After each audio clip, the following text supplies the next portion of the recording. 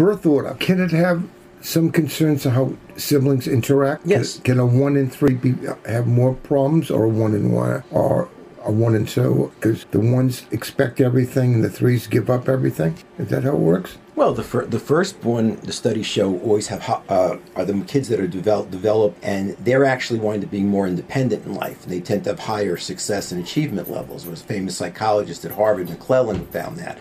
Now, we all know there's something called middle child syndrome, and very often, and I've seen it in my practice, for whatever reason, the middle child seems to have more difficulties. Now, the third child usually is, like you say, given to, taken care of, gets in a lot of ways, permission to do things that the older children had to wait much longer to get. The parents have kind of gotten used to it. They've maybe even kind of allayed some of their fears. So each child, yes, birth order has a very big effect on how people are raised and how they interact.